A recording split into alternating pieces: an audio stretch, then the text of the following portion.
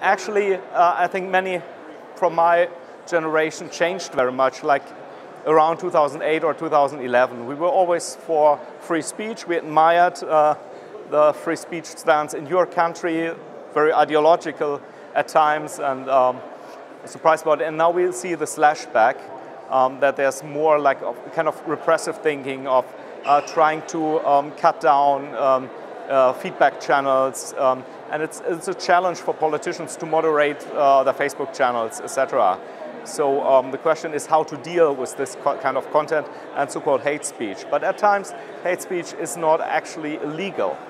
It's just like undesired communication, and we don't have an international common standard yet what we find acceptable.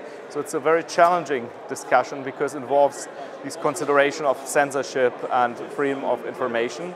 But at the same time, it's also important somehow to keep the dirt out of the channel. So that's mostly on the service level, I would say.